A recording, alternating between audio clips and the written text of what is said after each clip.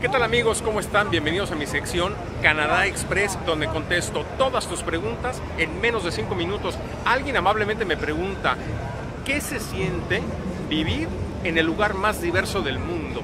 Y entonces es una respuesta que a ver si puedo cubrir en esos 5 minutos. Les voy a platicar como preámbulo que yo crecí en la Ciudad de México. Crecí en la Ciudad de México y terminando mis estudios me fui a Cancún. En la Ciudad de México todos éramos iguales, todos hablábamos el mismo idioma. La inmensa mayoría éramos católicos, todo igualito. En Cancún cambió un poquito la cosa, un poquito más de presencia, la comunidad cubana, comunidad venezolana, los argentinos, etcétera, ¿no? Algunos americanos y canadienses. Pero Toronto es otra cosa. Toronto es un lugar donde todos, absolutamente todos los países están representados en mayor o en menor medida. ¿Qué predomina? Predomina un tercio de la población es de origen asiático.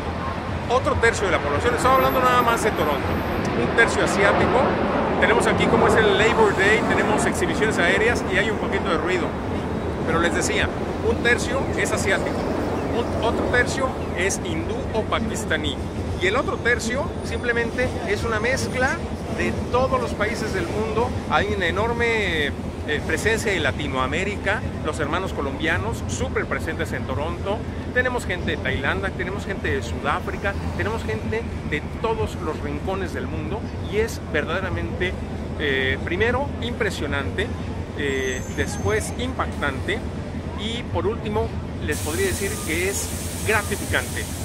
A mí me costó meterme en la diversidad, meterme en la idea de, ¿cómo les puedo decir? Se me abrió el mundo. Se me abrió el mundo, sobre todo cuando empecé a conocer, porque primero, cuando estás en un lugar como esto, ahorita estamos en Nathan Phillips Square, no, ¿en dónde estamos? En Dundas Square. Más adelante vamos a ir a Nathan Phillips, perdón, me confundí. Estamos en Young Dundas Square. Y este es un ejemplo de la diversidad. Entonces, cuando estás en un lugar como este, pues el simple hecho de verla, ya es algo, ¿no?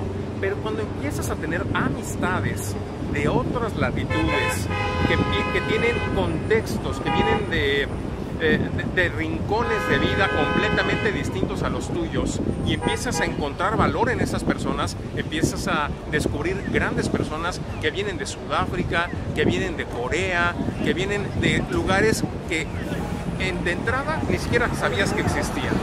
Entonces ahí es donde le empiezas a encontrar un gran valor a la diversidad y donde empiezas a enamorarte de esta idea de que el mundo es simplemente muy pequeño, muy pequeño, mucho más pequeño de lo que tú pensabas que era.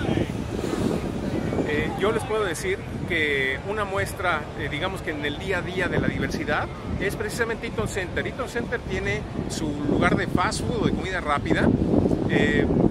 ¿Cómo les puedo decir? Yo iba a la comida rápida de los centros comerciales en México y simplemente eran las mismas franquicias siempre, ¿no? El fast food de Eaton Center es un lugar donde con $15 en la mano vas a poder encontrar un platillo de cualquier comida representada en Toronto. Vas a tener todos los tipos de comida bajo un mismo techo. Entonces es algo que para mí pues resulta fascinante y es simplemente dónde comer, ¿no? Pero después te empiezas a familiarizar con ideas, a familiarizar con formas de ver la vida, gobiernos, formas de gobernar, formas de comer, formas de rezar. ¿Qué te puedo decir? La diversidad es gratificante y hasta apasionante. Es algo que solamente estando aquí vas a poder descubrir. Ojalá te haya podido transmitir algo de lo que representa vivir en el lugar más diverso del mundo. Recuerda que tenemos un grupo de WhatsApp 647-520-7391. Mándame tus datos para que yo te pueda agregar al grupo y empiece a interactuar con gente también muy diversa. En esta ocasión solamente de Latinoamérica, pero igual gente grande, gente soñadora, gente que ha decidido que va a trabajar y va a luchar por sus sueños. Recuerda que el tiempo es el recurso más valioso con el que contamos. No lo pierdas. Hasta la próxima.